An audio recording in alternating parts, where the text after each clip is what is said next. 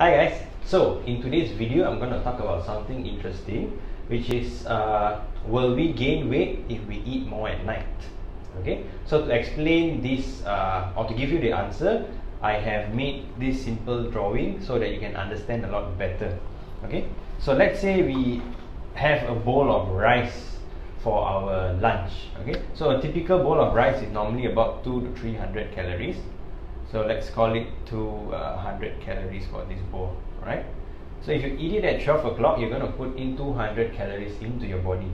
Okay, and let's say when it's 8 p.m. at night, when you eat the same bowl of rice, so assume these bowls of rice are identical, they are still going to contain 200 calories.